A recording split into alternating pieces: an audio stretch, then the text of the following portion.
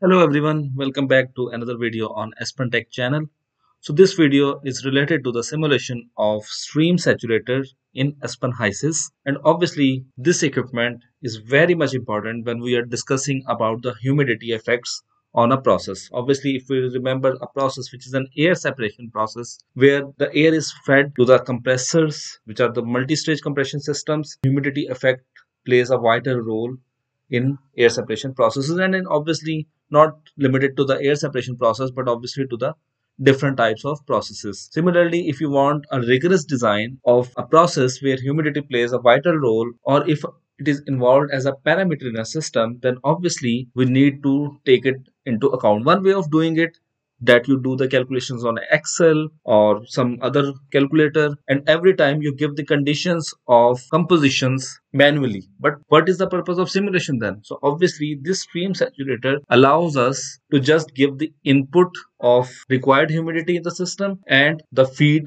properties, and it will give outlet conditions. So the purpose of stream saturator is to add the water stream to a stream to increase its humidity, and obviously it will help us in getting estimates of the other properties like wet bulb temperature, dry bulb temperature, and so on the other properties. What we need to do is we need to specify the humidity value in the system. Most likely it is the humidity value in the system. Obviously we can specify the wet bulb temperature and other parameters as well. Now how we can find it? This is a symbolic representation of saturator where feed is entering, the water stream is entering, and we are getting the product stream. So what we need to do, we need to solve a question, and the question states that it is desired to use a 60% humid air stream, and the composition of the stream is 78 mole percent nitrogen, 21 mole percent oxygen, 1 mole percent argon in Aspen HYSYS. The flow rate of the air stream is 100 kmol per hour with temperature and pressure 25 degrees centigrade and 1.013 bar. Use stream saturator to achieve the required humidity and use Peng-Robinson as thermodynamic property package. So let's move to Aspen HYSYS and solve the simulation task. So first we will add the components, and what are these components? Nitrogen, oxygen, argon, and obviously we need to add water here as well.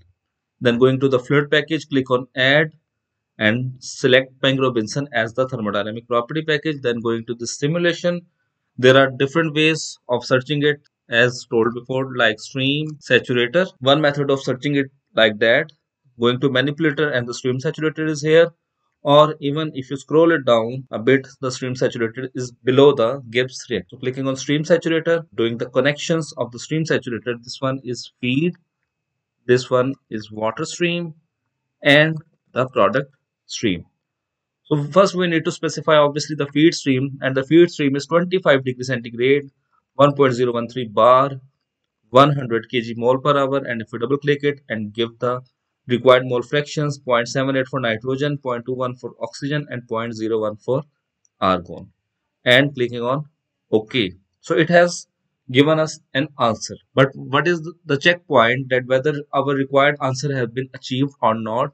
So we need to go to this design and go to this parameter. And obviously by default the value is 100. But we need to change this value. Like if we delete it, so obviously it is under specified. It means that it requires one parameter to solve it. Like I can give a relative humidity of 60% and it has given us the answer. Like the water dew point is this, wet bulb temperature is this, partial pressure is this one, and it has given us the answer. And now in the worksheet, obviously the all the data is solved, and if you go to the composition, this composition is obtained for a 60% relative humidity. If we even vary it and take it to 50, then obviously composition is changed. So obviously we can in fact check the effect of humidity on a process, and by using this equipment in the process, obviously we will avoid the manual compositions and we can do the sensitivity analysis in the process, like we have discussed in our previous video, which was lecture number 92, that making most of the simulation or post simulation steps that perform the sensitivity analysis. So in the sensitivity analysis, we can check the humidity effects as well.